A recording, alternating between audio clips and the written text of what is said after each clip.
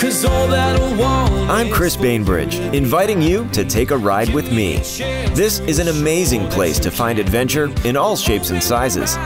Ingles has sent me on a mission to bring you the very best of what our beautiful home has to offer.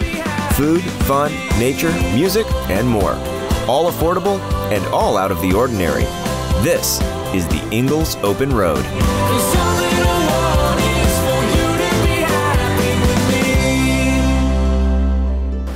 Today, we're visiting a North Carolina National Heritage Site 3 miles south of the picturesque town of Saluda, a 268-acre glen that houses a gem here on Colt Creek.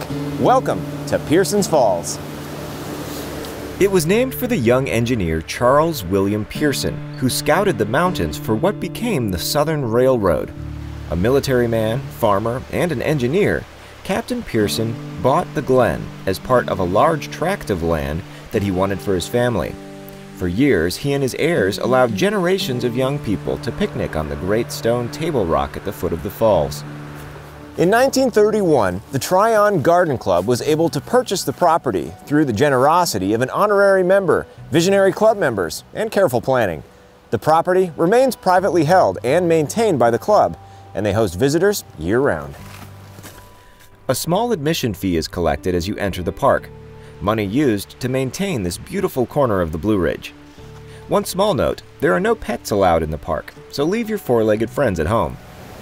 You start your journey from the parking lot and walk along the creek on the well-maintained trails. I really love this lower level here at the base of the Glen, with little pools and tiny falls that provide so much character along the way. This place is beautiful, and on a fall day like today, it's downright spectacular. There are 35 species of trees here, not to mention 13 species of ferns and 190 species of wildflowers. There is so much to take in, and yet I haven't even talked about the waterfall yet. The 90-foot Cascade is one of the tallest in North Carolina, and it's breathtaking. As you cross the footbridge, your eyes climb to the top, taking in the colors and the crashing water along the way. There's something good for the soul that happens in places like these. Quiet places, where only the sounds of nature speak to you. It's a time to take a breath, take a pause, and take it all in. When you're ready to take in Pearson's Falls, head to pearsonsfalls.org, and then head to Saluda to witness this beautiful place firsthand. Your weekend is waiting on the Ingles Open Road.